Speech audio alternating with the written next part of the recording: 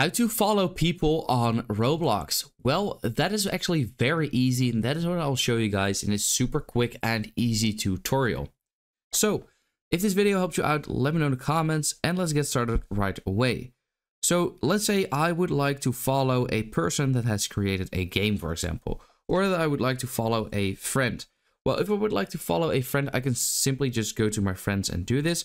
If you want to follow, for example, a creator of a game, what you can actually do is, for example, here go to developer.